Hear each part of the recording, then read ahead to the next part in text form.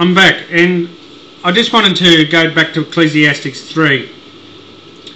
For there, in verse 17, I thought in my heart, God will bring to judgment both the righteousness and the wicked.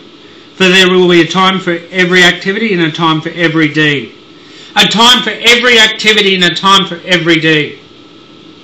And this is what I'm saying is, we come back to the fact that are we doing the will of God? And isn't it fantastic where you can have a couple that get together, both single people get together and they say they want to share the rest of their life with. And they can actually make a blueprint and say this is how they want their life to be. But remember, when they're a couple together, they've got to encourage one another. They've got to help one another. They've got to communicate. They've got to respect one another. They have to consider one another. They've got to love one another. Communication is the key. Communication is the key to Jesus Christ. Communication is the key to actually listening to Jesus. And sometimes we're too busy in our lives to actually listen to the Holy Spirit. Because through the Holy Spirit, and this is what happens, there's a two-part prong to this. You accept Jesus Christ into your life, you sacrifice your life to God, you give your life to God, your old self passes away, and your new self is reborn in Jesus Christ. Your new self is reborn in Jesus Christ, and your old self passes away. And then see, there's a time for every deed, and there's a time for every activity. The activity was the time that you gave your life to Jesus Christ, and the deed that you did is you brought someone to Jesus Christ. That could be a certain deed that you did. But then you'll also come down the front and said, look, Pastor, I want to accept Jesus. I want to accept the Holy Spirit into my life. Do you know, you don't need to go to church to accept Jesus Christ into your life. You can do that in your bedroom. You can do that in the privacy of your home. You can do that in your car. You can ask another Christian to help you do that if the Christian is strong enough to do that with you.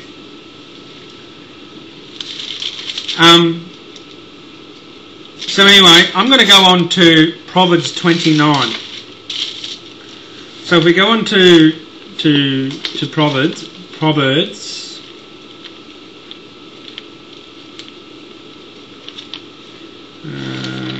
Daniel, Matthew,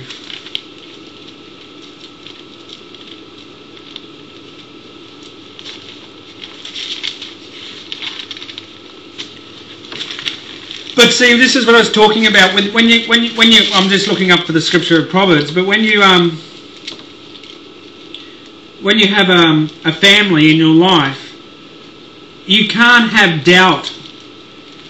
You know, one partner can't have doubt, and the other partner can't have doubt, because if there's going to be doubt, it's not going to work. You've got to have the positive of Jesus Christ. If you're both Christians, you've got to be able to say, hey, Lord Jesus Christ, I surrender my wife, I surrender my future partner to you, Lord Jesus, and I ask her to work on her heart, Lord Jesus. The same thing you can do for the man as well. You know, and really, you know, we need to realise this, that it doesn't happen on doubt. It doesn't happen on doubt. It doesn't happen on doubt. It happens on love. It happens on love and respect for one another. It happens on the things of this world where both people love one another. You know, if one partner is saying, well, I think this marriage is going to work. I think we can have a marriage. I think we can make babies. I think we can have a good life together. If only we both not doubt.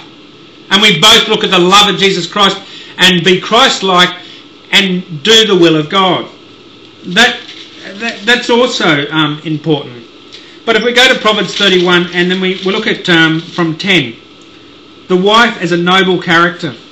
A wife of a noble character who can find she is worth more than rubies.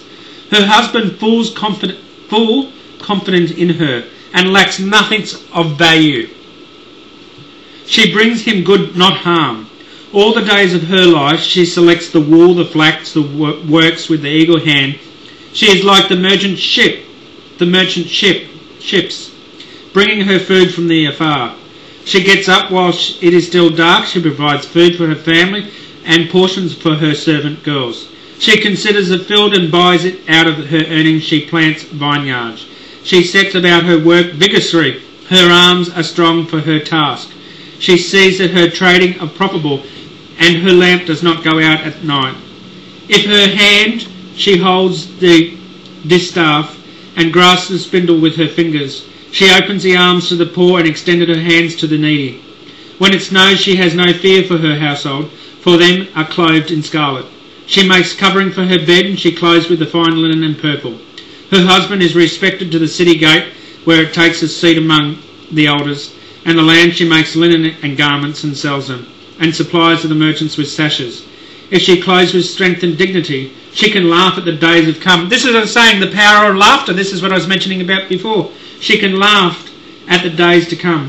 She speaks with wisdom, and faithful instructions is on her tongue. She watches over the affairs of her household and does not eat the bread of the idlers. Her children arise and call her blessed. Her husband also, he praises her. Many women a noble thing, but hers surpass them all. Charm is deceptive, but beauty is fleeting. A woman who fears the Lord is to be praised. Give her reward she has earned, and let her works bring her praise to the city gate. Isn't that fantastic? You know, her husband also praises her. Yes, her husband should praise his wife and encourage his wife. You know, and these things that are done in the godliness and the likeness of Christ and the will of God, what happens? The children can see that, and that passes on to the children, and the children do vice versa. This is in Proverbs 31. So when you are looking for a soulmate, you're looking for a noble character. And I think that any woman that I speak to, I believe they are noble characters. Any woman that I can speak to about as a friend or just as a friend, they are noble characters. You can see that in women, that they are noble characters. And you can praise God and you can thank God, but also she's clothed with strength and dignity. She's clothed with strength and dignity. She can laugh at the days to come. Isn't that fantastic, that when you can laugh at the face of what's to come? That is so good, isn't it? That we can praise God and we can look at God and we can praise God and say, thank you, God. Thank you for my family. Thank you for the children that I have. Thank you for the loving children. Thank you for the loving family, Lord Jesus. And that we can go on from there. It is so good when we are doing what God has commanded us to do. I'll go to Malachi 4:6. So I'm just going to go to Malachi 4:6 in a minute, and I'll stop it there, and we'll go to 7 next.